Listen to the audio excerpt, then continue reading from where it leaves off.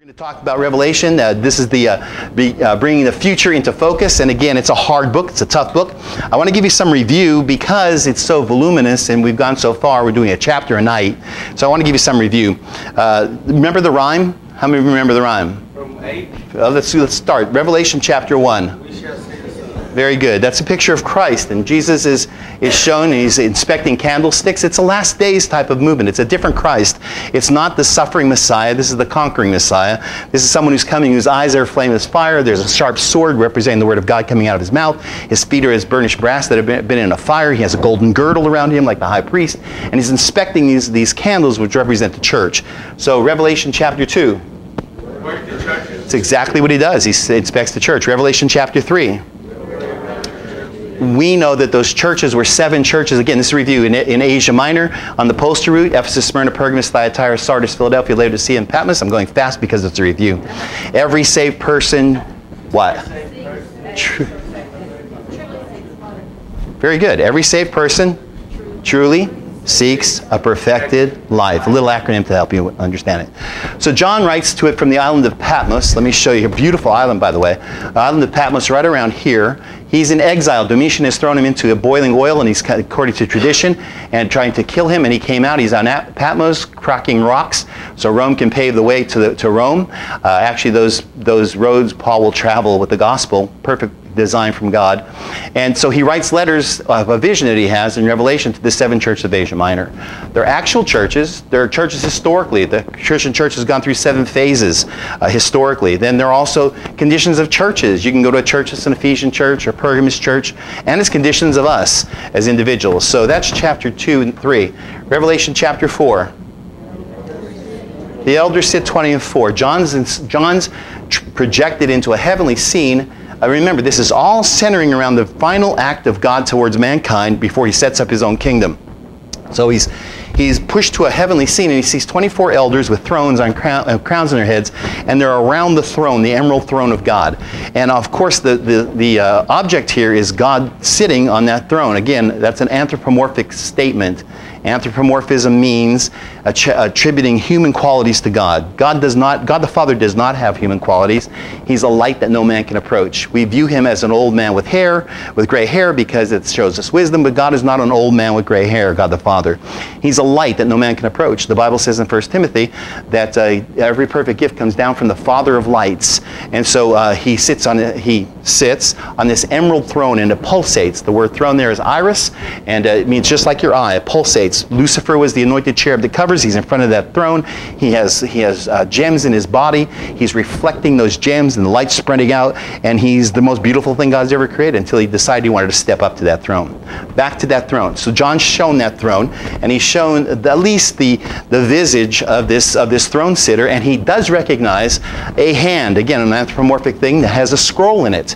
That scroll is held out, and there's a question that's given out to all of eternity: who is able to loose the seals of the scroll? This is what this whole Revelation is about. This is the final chapter of God's dealing with mankind and sin. He's going to put an end to sin, and this is the eternal question: when will God do this? When will he avenge us? Well, this is what John sees. How many are following us so far? So I want to make this a story so you can understand the whole story before we get to it, instead of just studying chapters.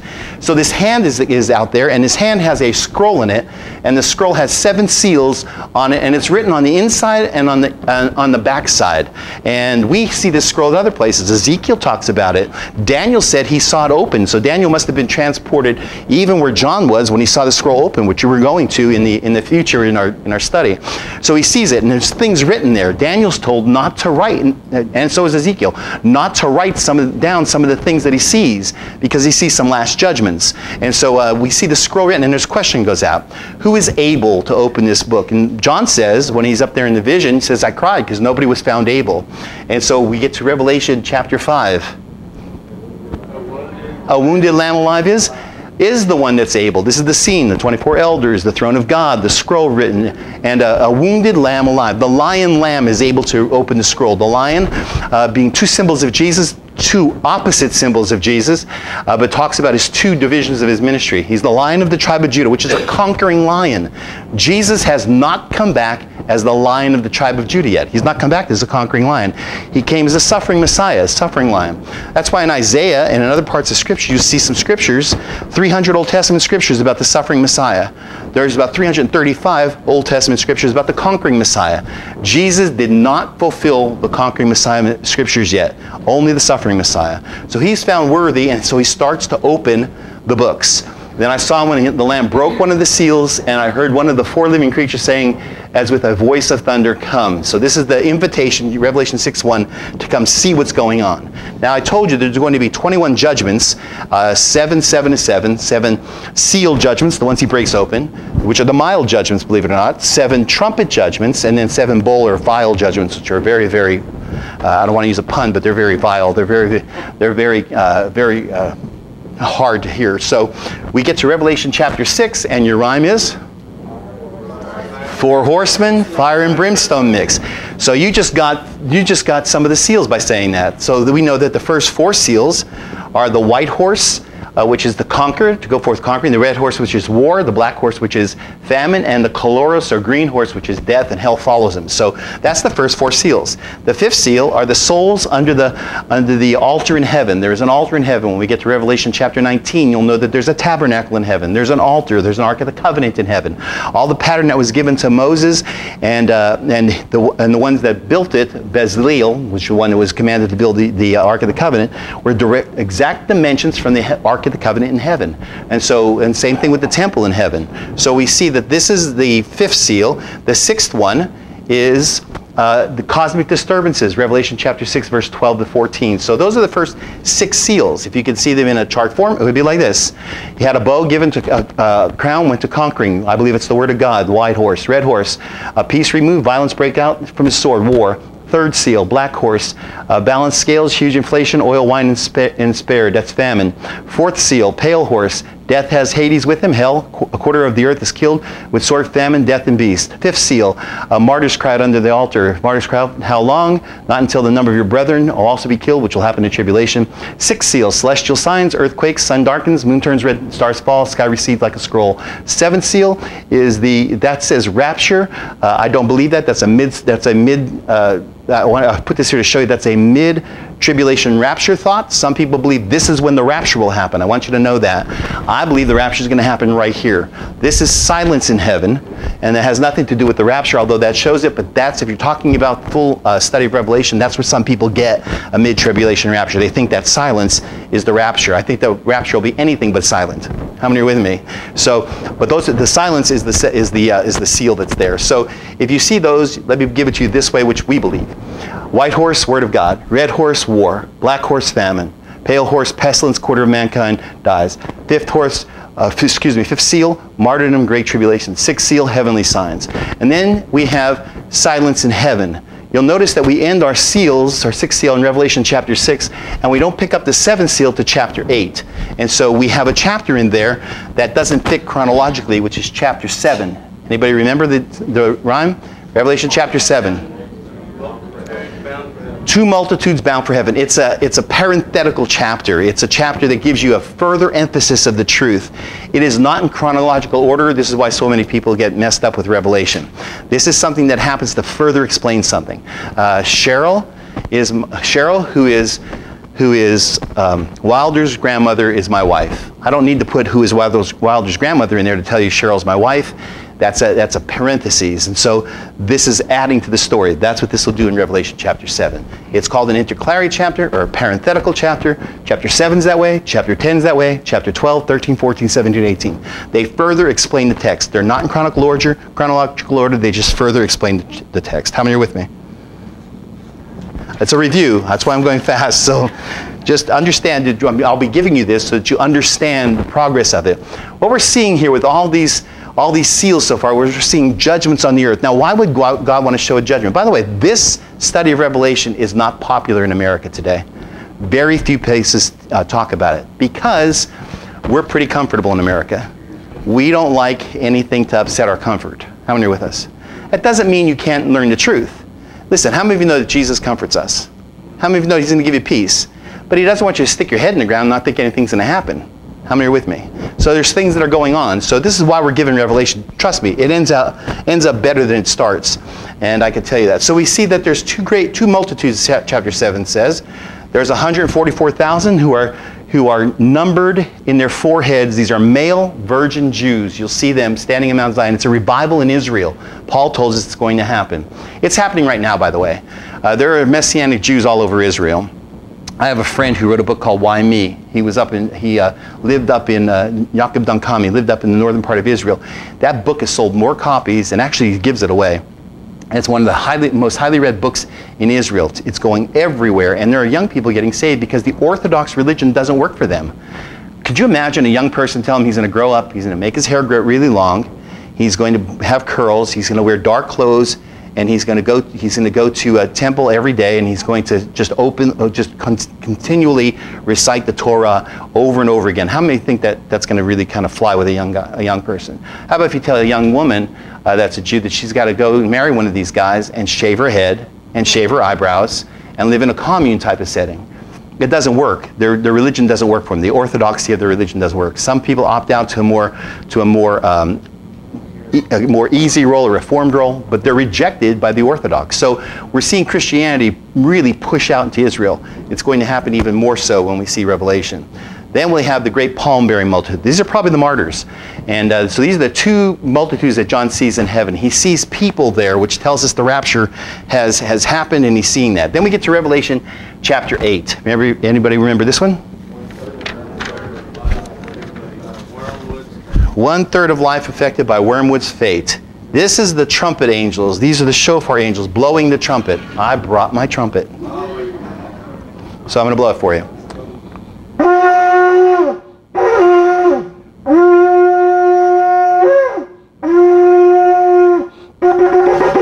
We don't know exactly how they blew it. It was a call to war.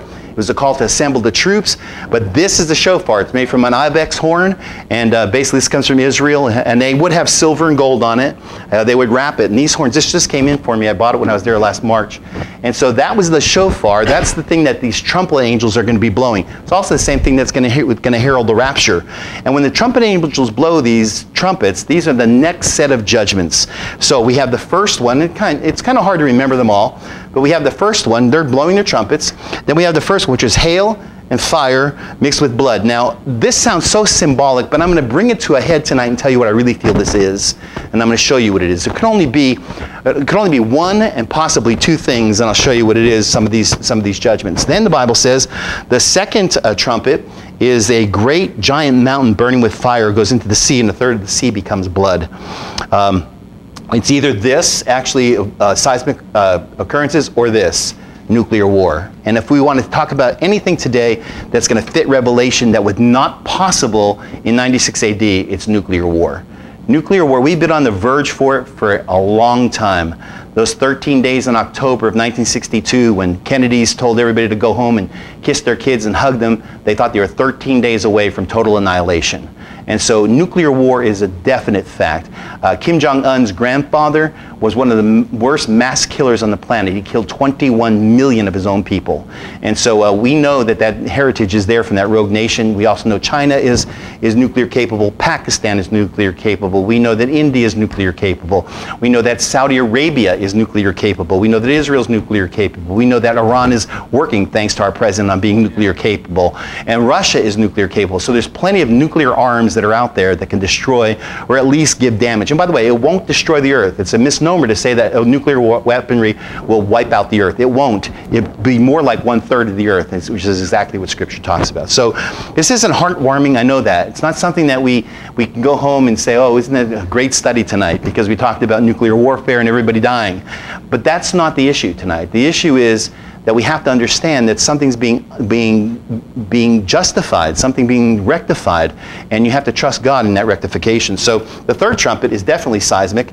It's called wormwood. And it's definitely one of those NEOs, a near-Earth object. It comes through the atmosphere, it smashes into the planet, and we know that the fresh water is turned bitter, which means it has to happen on land somewhere.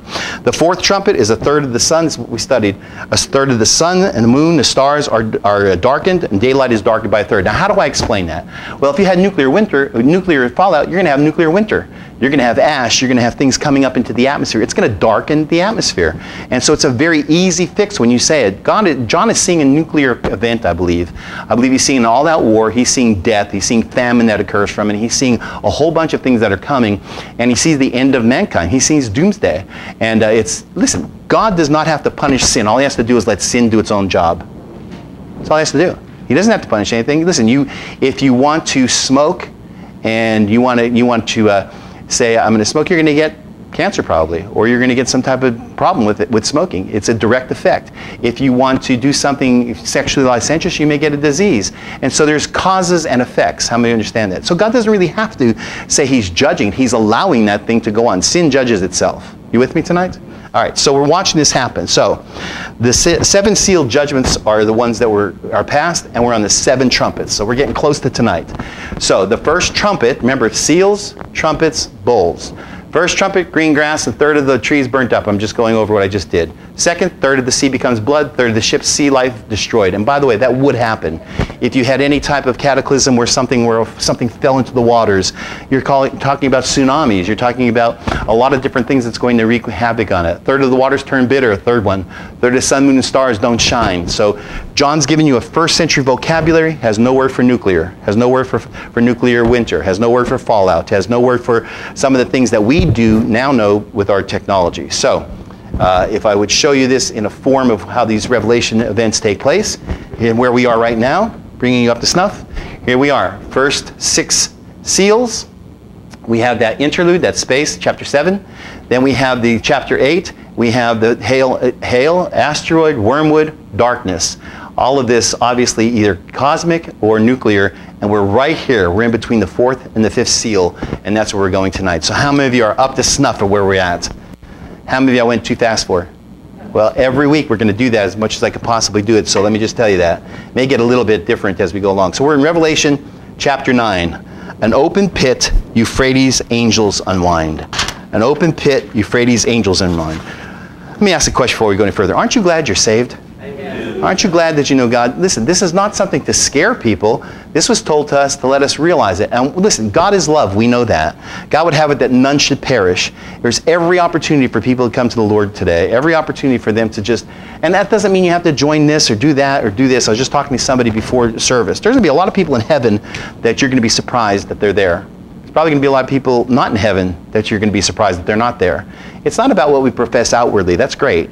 It's about what we do with Christ in our hearts. And so that's extremely important. So yes, God is love. Yes, he cares about us. But God also has to justify sin.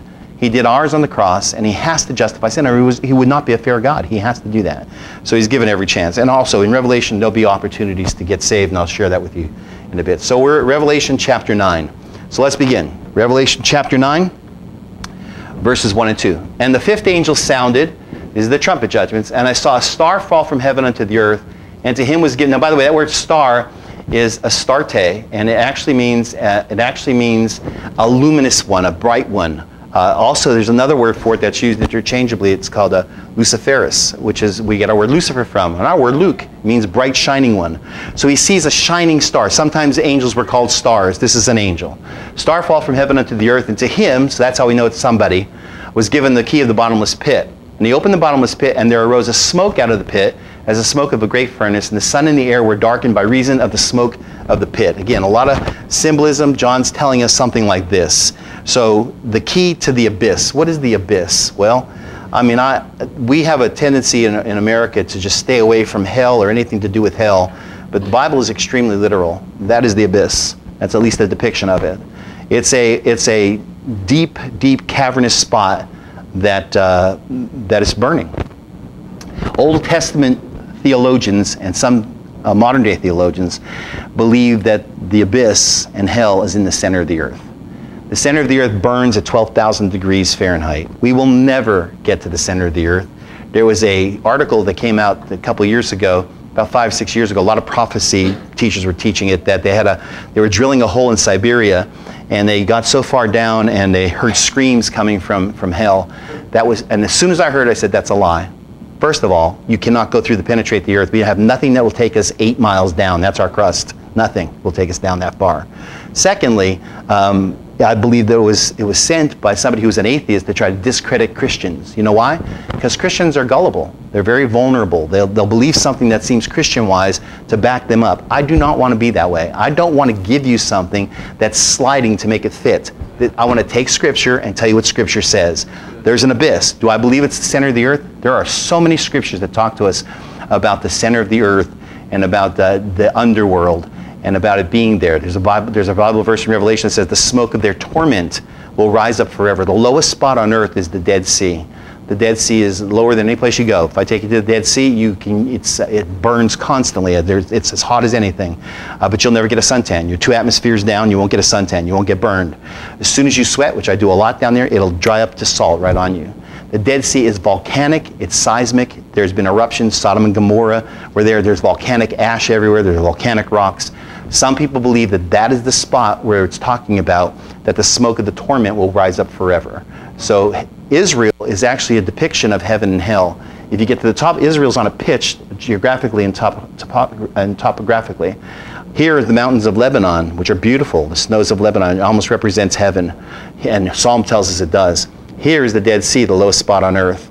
And right in the middle is Jerusalem. It kind of sums up where we are. You know, we're not in heaven yet. We're not in hell yet. We're to make that decision. So we see that the bottomless pit has some real credibility. And again, if you told this to the world, they'd probably laugh at you. But the Bible talks about the underworld quite a bit.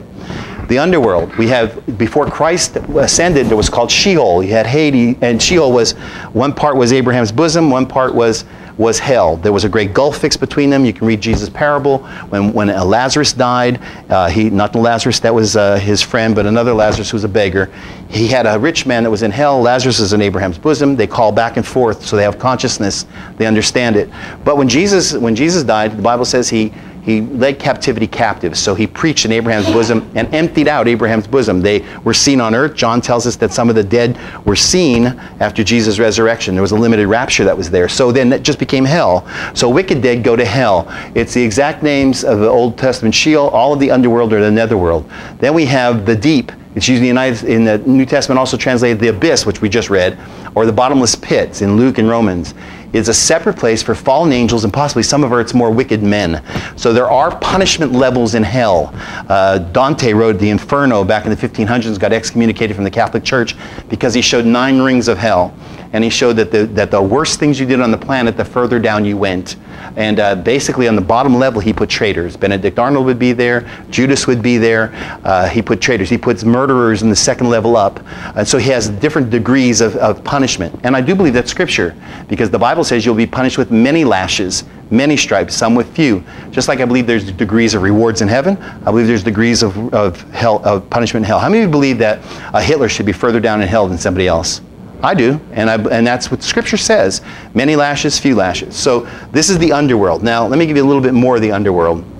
We know that hell, Old Testament Sheol, is now Hades. All unsaved, Satan, demons, and fallen angels go there. The amazing thing about this is the Bible says that was not created for man. Hell was created for the devil and his angels. That's why God gives us an option of not going to hell, obviously. And then it's nearly full right now, I believe, hell. The bottomless pit is full. There are inhabitants in the bottomless pit that I'll tell you about, Scripture says, that have never seen the light of day. These are angels that left their first estate, Jude tells us, and they've been chained in darkness since they left, since they fell. You will see in Revelation chapter 9 that they'll be loosed. 4 of them will be loosed. These are the hierarchies. Then there's the lake of fire. Every single thing is eventually going to go into the lake of fire. All of Hades and all of the beings that are in, not people, but beings that are in the bottomless pit or the well pit of the abyss, they'll all be cast into the lake of fire at the great white throne judgment. Have you ever heard of the great white throne judgment? You and I are not judged at the great white throne judgment. If you've confessed Christ, if you're here tonight and you're believing in Jesus, you're not going to the great white throne judgment. Every wicked person and every wicked demon will go to the white throne judgment. And so I've heard preachers talk about us being to the judgment. You will not get judged. Your sin got judged when Christ died on the cross for you. So, again, all Scripture. Here you go.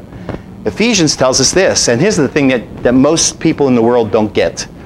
For we wrestle not against flesh and blood, this is currently right now, but against principalities, against powers, against the rulers of the darkness of this world, against spiritual wickedness in high places. Let me stop here and give you a little bit of an insight.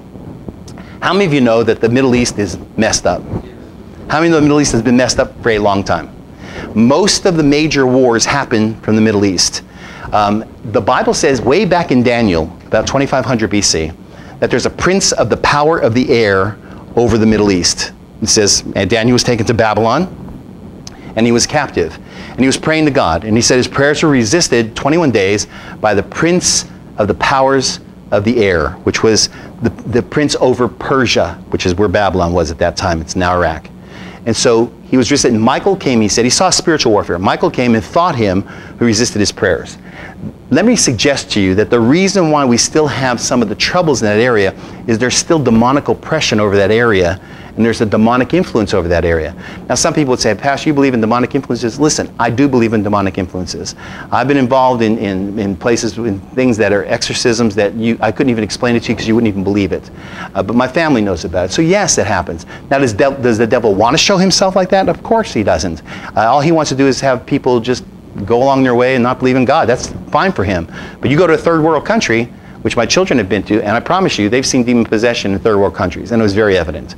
Third world countries also have great revivals for God. So we're in America. America, all you have to do is get secular to be away from God. Somebody say yes. That's all you got to do. You can be secular. Think for yourself. Be materialistic. Do all those things that are a meology, and Satan pretty much has you. If you don't do anything for God, if you don't believe in God, he has you. And so America is kind of numbed because we're a third world country, or we're not a third world country, but third world countries will see it very, very evidently. But this means that you do fight. So the Bible says this: if you're arguing again with your wife, it's not you. How many of you love your wives and your husbands? So it's not you arguing with them. There's evil influences that can take over all of us. That's hard for us to admit, isn't it? Let me prove it to you. Jesus is with his disciples up in Caesarea Philippi, the northernmost parts of Israel where the Jordan River starts.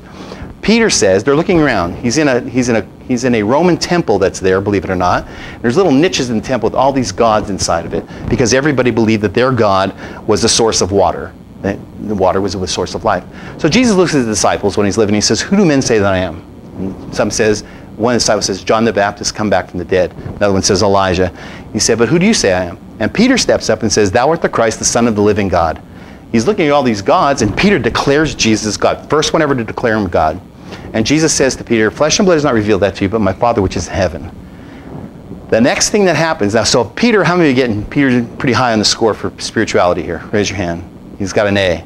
The very next thing that happens is Jesus says he's going to Jerusalem to die, and Peter says, I will not let you go to Jerusalem to die. You're going to stay here. We're not going to do that. And Jesus says to the one who just declares he's the Son of God, get thee behind me, Satan. He calls Peter Satan. Now, how many of you would like Jesus to call you Satan? I don't think I'd like that. He wasn't telling him that he was Satan. He was telling him he's been evil influenced. He recognized that it wasn't necessarily Peter. His thoughts were wrong because he wasn't thinking godly. He was thinking in an evil way. How many of you get that? So we can be used that way, every one of us. That's why the Bible says when you get in a fight with your husband or your wife, and hope you don't, you may need to think about it. It may not be your husband or your wife. It may be some thought you entertain that's really not a godly thought. It may be something that you entertain that's really not something that's conducive to your relationship. So that's what this is talking about. This is the demonic activity. And here's how the enemy gets people. You have three types of demonic activity from Ephesians 6:12. You have oppression, to burden harshly, to weigh heavily upon the mind and spirit. Mental illness is a physiological thing.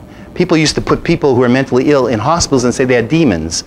There's a physiology to it, but you can't discredit the fact that there's a lot of demonic activity that happens. You can't. I've been around a lot of mentally demonically oppressed people. Oppression means to take your thumb and to press down on something. That's oppression. We get oppressed a lot. Depression is an oppression from the enemy. Depression is not from God. If you've ever been depressed, that's not from God, that's from the enemy. It's an oppression. He's pressing you down. He doesn't want you to rise to who you are. Then you have obsession. That's preoccupation with a fixed idea or unwanted feeling to occupy the mind excessively. Obsession. When somebody's obsessed, obviously they're going to play out their obsession. If it's a harmless obsession, you have no problem. But if it's not a harmless obsession, then you're going to see something come out that's pretty wicked. Obsession, I've seen Christians obsessed with the devil. I've seen Christians realize that this stuff is there and that's all they talk about. That's not what we're supposed to talk about. We could talk about the good news. Come on, somebody say amen. They get oppressed with it. They follow everything that happens with exorcisms. They want to be involved in this. They want to be involved. And basically don't realize you're being obsessed by the thing that you actually are talking about. Then there's possession. Satan can only possess one person at a time. He's not all everywhere at the same time, omniscient, or excuse me, omnipresent. His demons can possess people, but trust me, demon possession is not as easy as you think it is. Demon possession is inviting things into your life. Satanists a lot of them are demon possessed. Some of them are not. But when you invite him into your life, obviously he's going to go where he's invited. So you have those are the three activities that are there. So we're going to watch when the Holy Spirit is here, which we have right now in the age of grace. These activities are in some type of low. But once the Holy Spirit's taken out, these activities are going to swarm. They're going to go everywhere on the planet, and that's what we're watching. So John sees something. He sees the demonic activities, and then he reads this. And he says this, and there came out of the pit smoke out of the pit, the smoke, locusts. What is that? Oh, there came out of the smoke, locusts upon the earth, and unto them was given power as the scorpions of the earth have power. It was commanded them that they should not hurt the grass of the earth, neither any green thing, neither any tree, but only those men which have not the seal of God in their forehead, the 144,000. And to them it was given that they should not kill them, but that they should be tormented. These are people on the planet 5 months, and their torment was as the torment of a scorpion when he strikes a man. And in those days shall men seek death, and shall not find it, and shall desire to die, and death shall flee from them. So obviously it's very, very descriptive, very symbolic. If it would give you a symbolic type of look at it, he's seeing these locust men. Now that is obviously something that is a symbolic description. So these locusts upon the earth, he's telling us that they're demonic. He's telling us that they're doing something to men. They're hurting them. Men are looking to die because it's so tough and they're not dying. So what exactly is he telling us about? Well, let me continue on and tell you what he's going to do. And the shapes of the locusts were like unto horses prepared unto battle. On their heads were as it were crowns like gold. Their faces were the faces of men. They had hair as the hair of women, and their teeth were as the teeth of lions. They had breastplates as it were breastplates of iron, and the sound of their wings was the sound of chariots of many horses running to battle. And they had tails like unto scorpions, and there were stings in their tails, and their power was to hurt men 5 months. Now, a lot of people tried to describe this, but we're talking about John with no knowledge of vocabulary of our day. So what about if he was describing this? There came out of the smoke locusts upon the earth, and unto them was given power, as the scorpions have power on the earth. Now, that's an Apache helicopter. And basically, that's an Apache helicopter. And that is that's a pilot with a gold helmet on. Apache helicopter pilots, a lot of them wear gold helmets. And by the way, there's female Apache helicopter pilots. So what if he's describing some type of modern weaponry? What if he's describing the stings that come from both the front and the back, the stinger tails? By the way, when they fire their missiles, there's a trail of fire that goes out the back also. What if he's describing these locusts like men in full helmet gear? What would you call that if you're in the first century? I'd find some animal that looked like that or some insect. How many are with me tonight?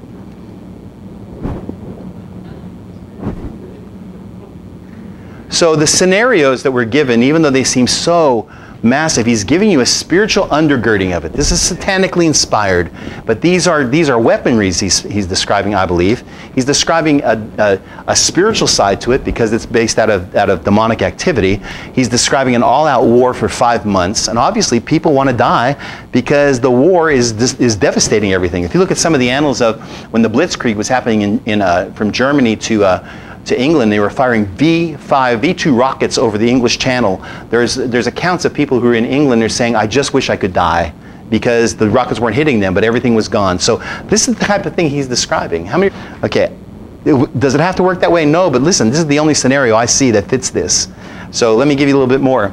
And they had tails like unto scorpions, and there were stings in their tails, and their power was to hurt men 5 months. And they had a king over them, which is the angel of the bottomless pit. Now he's telling you about spiritual demonic activity. These people that are starting this war are not inspired by God, they're not inspired by land, they're not inspired by money, they're inspired by a demonic activity. They're inspired by evil. How many of you think that what was done in Orlando had no evil associated with it? How many believe there was evil associated with it? Do you think that man was a Christian? He was not. He was Islamic. Let me tell you something about Islam. I'm not against Islamics. Listen to this. Every Islamic is not a terrorist, but every terrorist is Islamic. You have to understand that. Islam, in its radical stage, is a very demonic religion. It's a religion that looks for total world conquest. It wants to kill no matter what. It's a civilization takeover. A caliphate is nothing more than that. You will go into an area, forget about the borders, you kill everybody that's not like you, or you drive them out so you can establish your caliphate. That's demonically inspired. Satan hates mankind. He hates saved mankind and he hates unsaved mankind because we have a potential of serving God. Even the unsaved. How many of you are unsaved? So you have a potential of serving God. Now you're saved. So the thing is, he hates all man. And if Satan wants to inspire somebody, he's going to inspire somebody, and he's going to possess somebody personally that could do the most damage to mankind. Let me suggest to you that Satan has possessed a lot of men in the past, and I'll show you some of the murderers as we get a little bit further. So it says, and the sixth angel sounded, or at the sixth trumpet, and I heard a voice out from the four horns of the golden altar. Remember I told you there's an altar in heaven, there's a golden altar, there's a menorah, there's Revelation 19 tells us a temple, before God, saying to the sixth angel which had the trumpet, loose the four angels, now watch this, which are bound in the great river Euphrates. So the Bible tells us that in the great river Euphrates, these are the ones I told you that left not their first estate, there are four angels. Now he gives us a specific river, the Euphrates. And that's amazing to me because right now the Euphrates is in the midst of the warfare of the Middle East. It's the midst of everything you can possibly imagine. It is the center right now of contention around Mosul, which, by the way, Mosul, how many of you have heard the name Mosul? You want to know the scriptural name for it? Nineveh. That's Nineveh. And so Nineveh is Mosul. So we see this thing, this age-old battle that's always been there. So how many are still with me tonight? So it says, loose the four angels, okay? So we're talking about another demonic-inspired activity. Again, stay away from thinking that there's definitely angels in the spirit world, but stay away from thinking that these are something people are going to see. They're not going to see them. It's going to be an influence on them, even though they're there. How many of you believe you have a guardian angel? So where's your guardian angel right now? Where is he? He's right here. So there's a spirit world happening, if you believe that, among us while we're living in our world. So that's what John's seeing. He's seeing the spirit world mesh with the physical world, and he's seeing the inspiration behind it. How many are getting this tonight? So as we see it, let me tell you what Jude says. Jude 1:6 says this, and the angels which kept not their first estate, but left their own habitations when they first fell, he has reserved in everlasting chains under darkness unto the judgment of the great day. I get chills when I think about this. There's some angels, probably hierarchy angels, that fell. The Bible says that Lucifer took a third of the stars of heaven, Revelation says, which is a third of the angels, with him when he fell. Some of them, most of them, almost all of them are demons. But some of them are reserved right now under the Euphrates River. They are bound in darkness. They've been bound ever since they fell. At least four of them. And so this is they've never been released on man. We know that the Bible says that Satan is the prince of the power of the air. We know that he has influence. How many of you believe that Satan has influence in our world? How many believe that there's such a thing as demons? Yes. Now again, be cautious. You don't want to be a demon chaser because basically you're living in a different dimension than demons. But that doesn't mean that they don't exist. They do. John's giving us this interaction back and forth. A rare insight. Okay, so he says they're in the Euphrates. This is the cradle of civilization. Euphrates River is right here, 1,800 miles. I want to show you some of the nations that are around the Euphrates River and see if this prophecy doesn't match up to what you're seeing today. Iran, Iraq, Syria, and Turkey. I mean, you can't get any more specific than that. If I showed this to you 30 years ago, none of this would be relevant. If I showed it to you 50 years ago, none of it would be relevant. But today, this is in the center of your news. This is where all the problems are happening right now. If war breaks out, World War III breaks out on the planet, that's where it's going to happen. And basically, it's going to be satanically inspired. Obviously, men are going to be satanically inspired. So how many are getting it today? Okay, there you go. That's the point of contention, Euphrates River. And right to the left of the Euphrates River, by the way, we see that there is Israel. Tiny Israel right here. So we're watching this sixth angel sound this announcement. Then we get to Revelation 9:15. And the four angels were loosed, which were prepared for an hour, and a day, and a month, and a year to slay the third part of men. So now we have a specific time of this war that's going to be very, very caustic. It's going to take a lot of lives. And the number of the army of horsemen were 200,000, and I heard a number of them. That's 2 million. So now he's putting another set of things coming in, and basically, most scholars believe that this is China. China also coming into that area. China has a highway that they've built from interior China all the way to the Euphrates River, and it's all the way to the end of China, and it stops at the end of China. So China is a major player in our world today. He later on will call them the kings of the East. So we see that when Revelation chapter 9, verse 17 is there, we see that there's something that's happening afoot with another set of players in this problem. And basically, 2004, the CIA fact book claimed that China has more than 200 million fit for military men for an army. That's the largest army, standing army on the planet. And they didn't have it until 2004. The Bible says they have breastplates of fire. Yeah, I think it was right there, did it not? There we go. And thus I saw the horses in the vision, and then that sat on them, having breastplates of fire and jacinth and brimstone. And the heads of the horses were the heads of lions, and out of their mouths issued fire and smoke and brimstone. Now remember, if this is some type of army, somebody said, well, you're not going to have horses. Well, of course you're not. This is going to be, that's the only thing he uses to describe it, because it's the only thing he knows. So I'm going to give you a little bit of a scenario. Did John see advanced 21st century weaponry, like maybe this? Or this? Breastplates, by the way, breastplates of fire, could that be the red uniforms of China? This is one of China. I'm about to show you a couple of Chinese tanks. There's one with the stinging in the front. There's one that has an actual head on it. And here's a Chinese concept for a new tank that will be able to travel faster than other tanks. Did John see that? Did he call that a horse?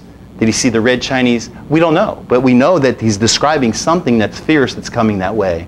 So again, how many of you are starting to see this put together just a little bit? He's seeing a war, he's seeing a massive war.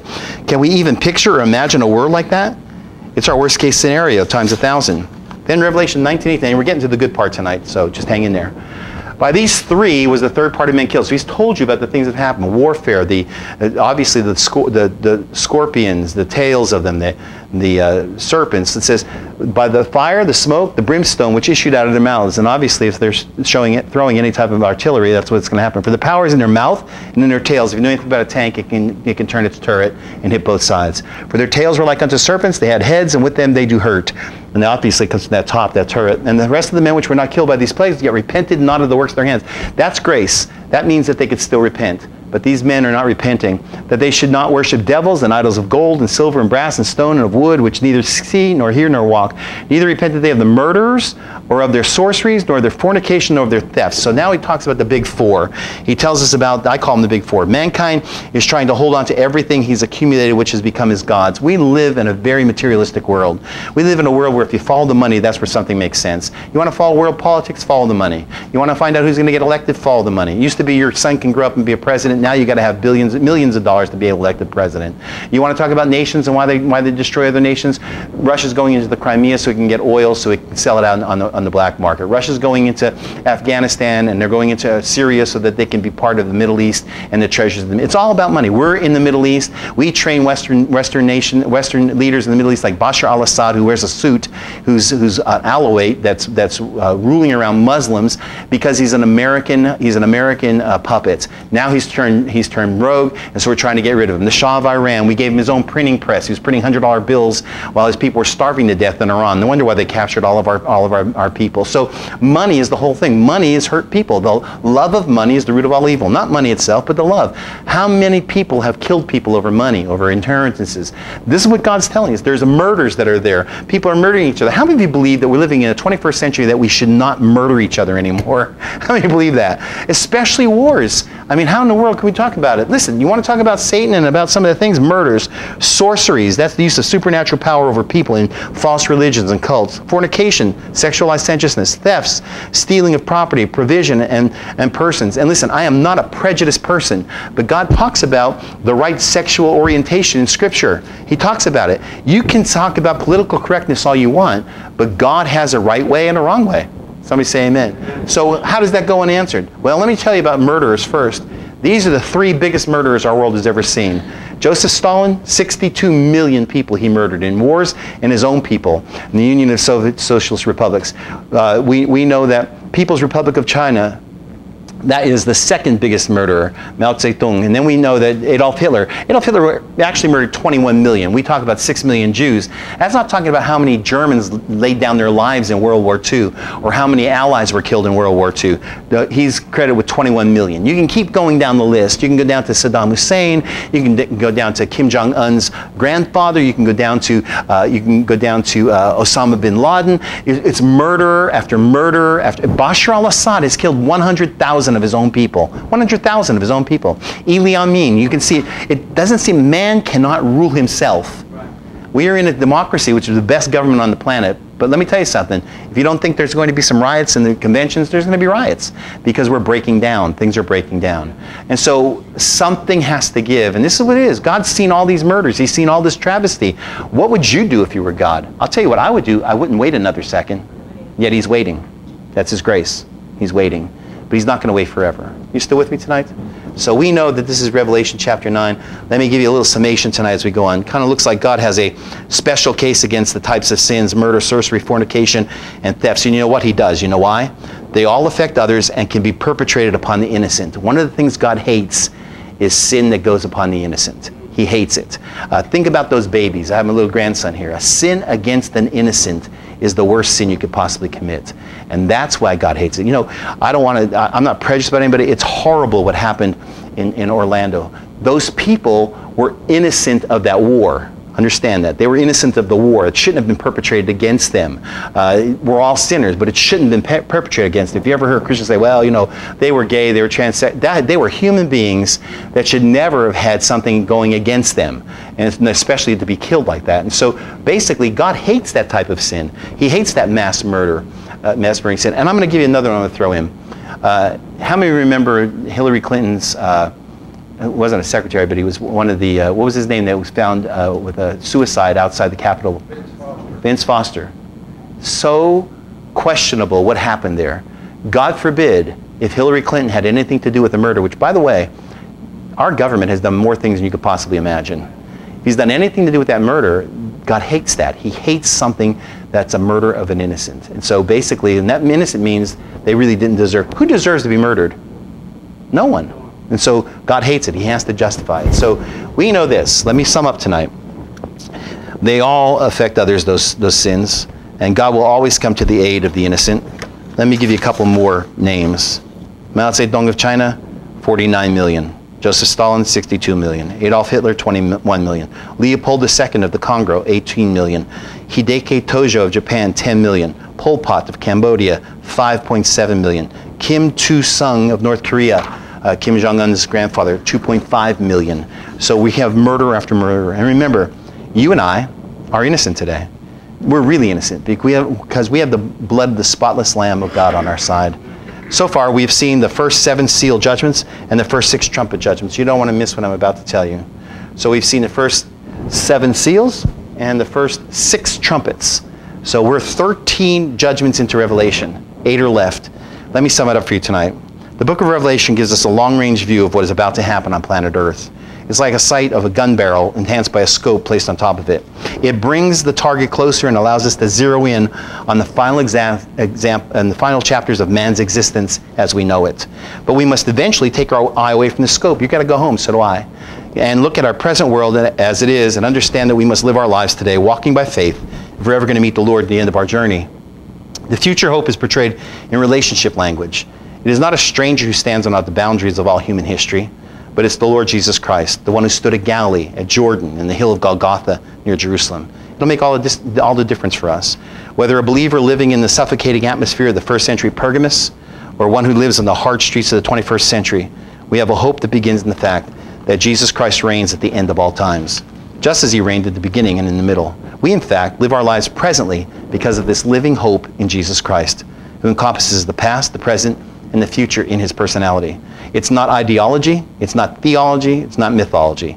It's the living Christ who pulls us from the past as we remember his costly grace, who pushes us through the present by the Holy Spirit, and who overshadows us in the future as we look toward the finality of truth, of justice, of love, and of faith. These are the promises that help us envision our future. These are the blessings that bring us to the next level of glory and wisdom. In Revelation, we see the difference between light and dark. We see the difference between good and evil. We see the difference between heaven and hell. In contrast to hell, something far greater is waiting for us, and I couldn't do it justice if I gave you any picture of it. That's our heavenly home. Our world is a mess today. I've been watching it for 30 years. It's a mess. It's not getting any better. And just because we have insulated lives, thank God we do. Thank God of His protection. You and I could be people who are living in Afghanistan, or we could be Christians in Iran who are being pushed away from our homes or threatened with death. We have the grace of God. We have so much being in America. Our world's a mess. Jesus said in Matthew 24 that when you see it, when you see these things coming to pass, to look up for your redemption draws nigh. I want to leave you with a couple things tonight. My future, my unknown future, is in the hands of the all-knowing God. Whether that has to do with the world at war, or whether it has to do with the problems that I'm facing today. Next thing, I know who holds tomorrow. It used to be a song. Many things about tomorrow I don't seem to understand, but I know who holds tomorrow, and I know who holds my hand. And He holds my hand. The Bible says in Philippians, I can do all things through Christ who strengthens me. And lastly, I want to tell you this. God says don't worry about your future. He is the author of your story, and He's already written the final chapter. You and I have a destiny with God. You know, I can't change our world. I can't do it. I heard one preacher say, well, you know, the church will change the world. It's called millennial thinking. We will not change the world. The church is a narrow way. Jesus said that there's not many that get saved.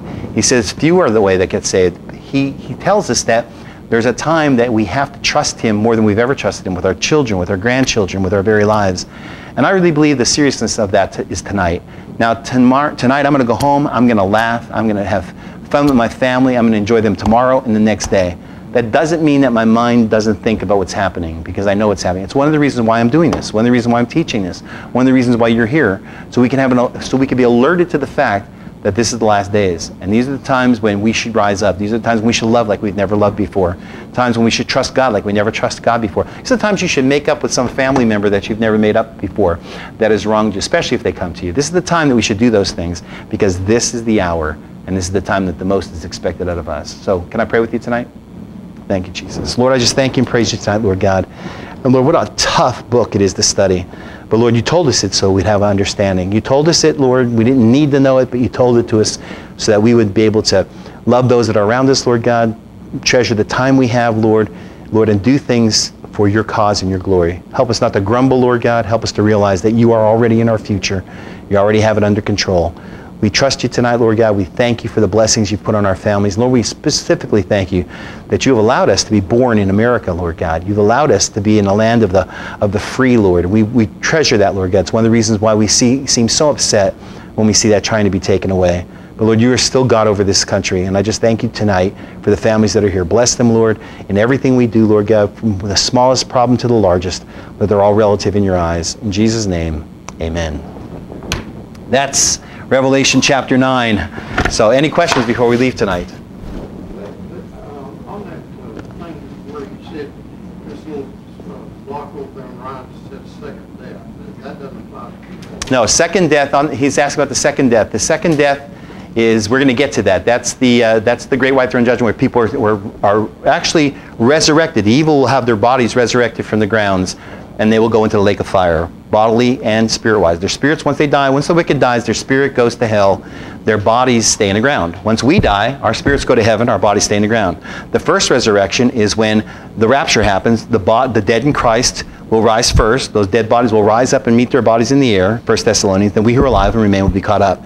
The second death happens after the 1,000-year millennium, when the wicked dead's bodies will actually resurrect and meet their spirits in hell.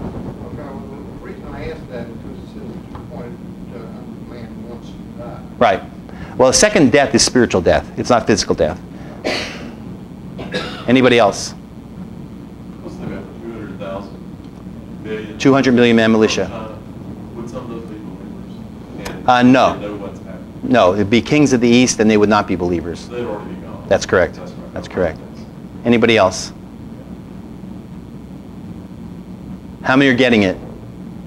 How many are getting to get it? All right. Thank you. We'll see you. Hey, by the way, one other thing. Thank you. We have 2 Mondays scheduled that we're going to be here. We are not going to be here those 2 Mondays. There's going to have no study those 2 Mondays. Next week, I believe we will be here Wednesday. Is that correct, Brian? Next week, and then the week after it? July 11th and 18th. Yeah, July 11th and 18th, there'll be no study on Mondays or Wednesday. We're giving you a summer break, and so I have to be other places, but then we'll resume it on Wednesday. So we'll be all Wednesdays, so you know that. Thank you again. God bless you.